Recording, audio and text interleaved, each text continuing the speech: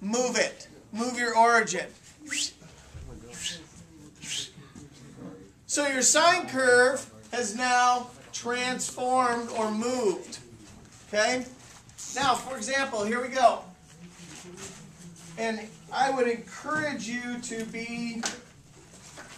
have a pencil for this, because I think it's helpful. My opinion. I'm going to turn on the light. Hit those lights, Wills. This is the fifth one. Okay, good. Here is your C value. Your C value moves your origin horizontally. Remember, if it's minus, it's moving minus something, it's going to move to the right. Remember that concept where we moved the parabola, or we moved the vertex? And if it's plus something, it moves to the plus C. Oh, there we go. Plus C and minus C. So in this case, here's 2 pi. Here's pi. Da da da.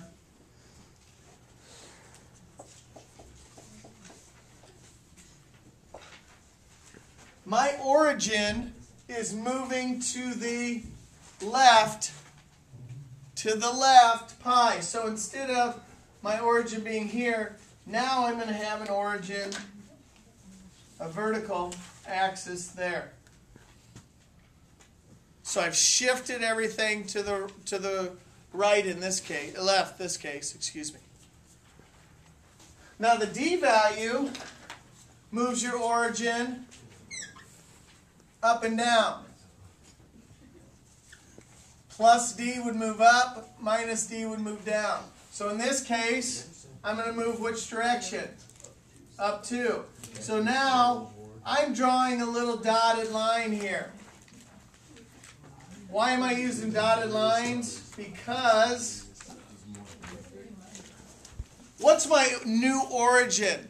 What's my origin now?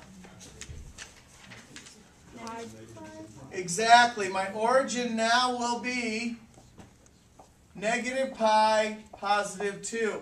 And to be honest, once you move your origin and you've shifted the graph, you are completely done with this stuff.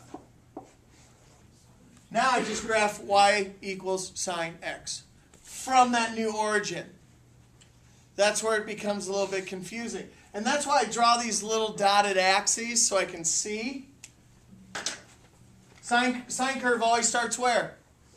0, 0. Well, what's my new 0, 0, or my new origin? It's right here. How high and how low am I going from this new origin? Up 1, down 1. And I'm going from negative pi to 2 pi. So I'm going to start here. I'm going to go up 1. Every other one is, which is kind of a lie now, isn't it?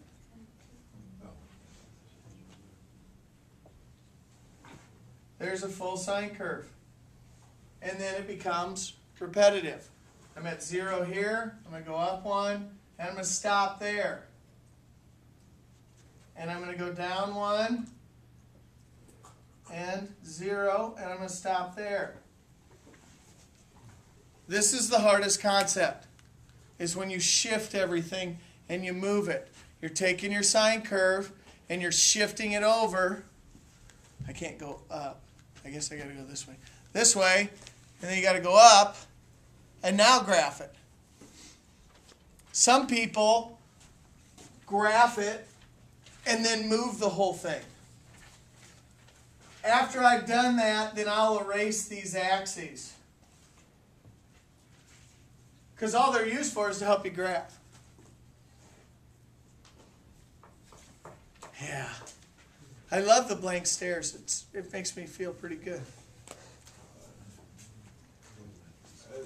Let's do this one real quick. This is number 20. Exactly. Okay? Here we go.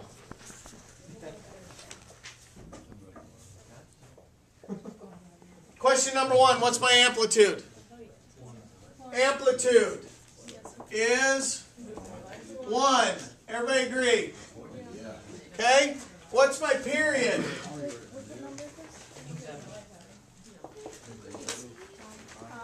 What's my period? No, you don't have that. Yes, you do. One. Pi and a half. 2 pi. How do you find period? You take 2 pi divided by the absolute value of b. What's your b value here? 1. What's 2 pi divided by 1? 2 pi. So my period is 2 pi. What's my origin? New origin going to be? 2. Positive 2. Well, did I move left or right? Yes or no? Our left or right, remember, look at our labels. They're going to be in radians. There's no radians here, so it's going to be 0 and then negative 2. So all I've done is taken my sine curve and moved it down. Every point, I'm going to show you 2 ways real quick. One is take your point and graph it, just like a normal sine curve. And then move every one of them, not left, Down 2. down 2. So once you do it, then you can erase it. Move this, that is 1, so it's going to move down 2. Down 2. That's one way of doing it. I don't ever do it that way. I'll be honest with you. I do my move my origin, which would be a new horizontal line right there. That's it.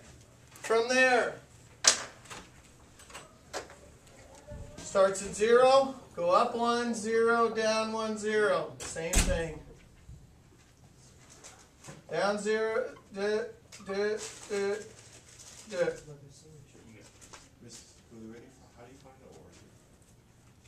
Origin's based on your C and D value.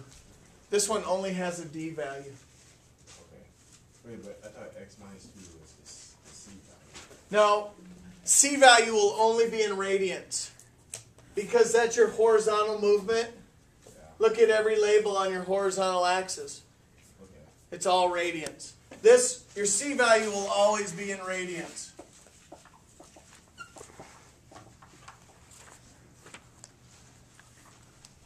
Can you get through the packet? I think you get through the packet before you walk out. I'll come around and help.